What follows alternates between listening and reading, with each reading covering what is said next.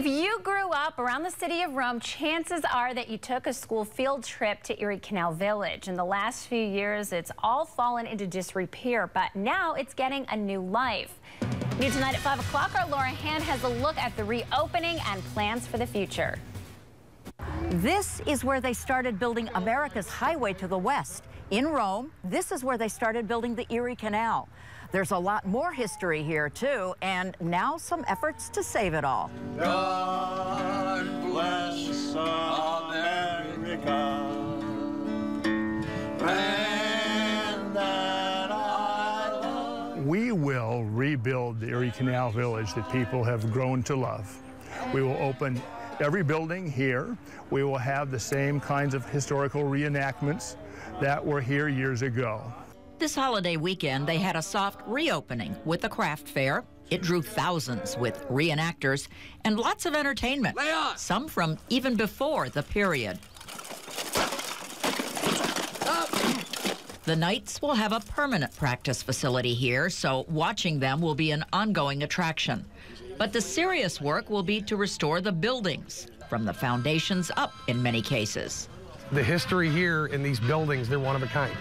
I have a duty to Central New York to save this, and that's exactly the way I feel about it. And while they're restoring, they hope to have the first buildings open later this summer. They'll also be training people in edutainment to share the experience of, for example, a one-room schoolhouse and the rest of the history of the site.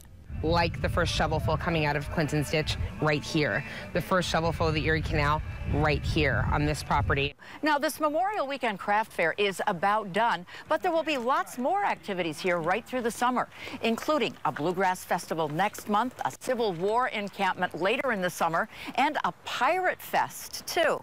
And, of course, you can always come here and picnic and see the progress on the work on the historic buildings.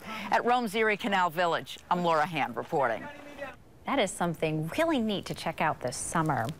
Right now, working at rebuilding our past to make history a tourist attraction in the future. The city of Rome was key in our country's economic development, and now a historic place there is reopened. Besides entertainment, its mission is to show off history in a fun way.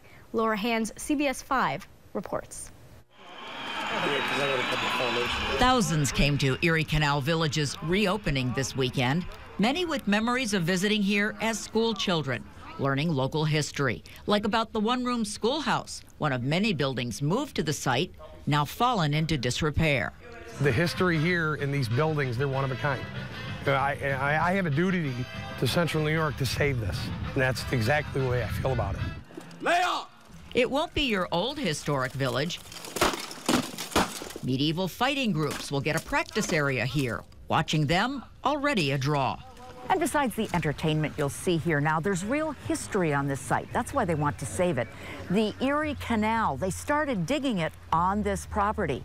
And before the Erie Canal, there was Clinton's Ditch. Here it is. They started digging it in 1817. And before that, there was French and Indian War history over there from the 1700s. We are offering to rebuild a copy of Fort Bull. 300 British soldiers died here, attacked by the French. The new managers want to find them, buried somewhere here. They were offered the chance to surrender, but they needed to defend the colonies. They declined to surrender and fought till the last man and woman.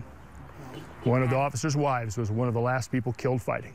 Lots of history, and they plan to make it interesting to all ages. Free to look, the profits from souvenirs and food. I think that would be fantastic to actually sit down at the Harbin tables in that dining room and have lunch. I just be able to have lunch in history. It would just be so neat.